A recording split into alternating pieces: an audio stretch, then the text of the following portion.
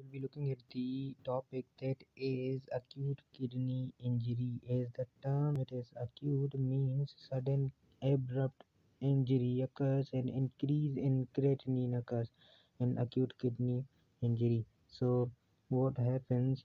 There will be the urine output decrease and there are different types of acute kidney injury like pre-renal injury, intrinsic renal failure and post-renal kidney failure.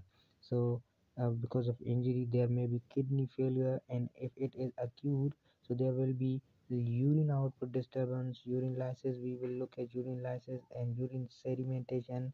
We will look at electrolytes which will be imbalanced, and osmolality will also be imbalanced in the patient. So in this way we will look at the condition of acute kidney injury according to the condition of patient. And in pre-renal kidney injury, in perirenal acute kidney injury, there will be acute or potentially it is reversible. Causes are decreased effective arterial volume. Hypovolemia can cause acute perirenal kidney injury.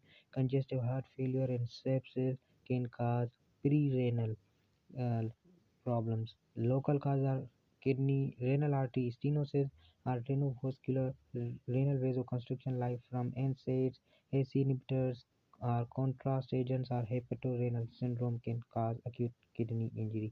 And diagnostic management of acute kidney injury are according to the different labs. We will look at cast, blood urea nitrogen level, we will look at urine sedimentation and urine osmolality.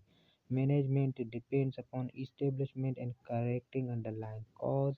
If hypovolemia is present, restore blood volume as rapidly as uh, as possible, monitoring the central venous pressure continuously and correct metabolites.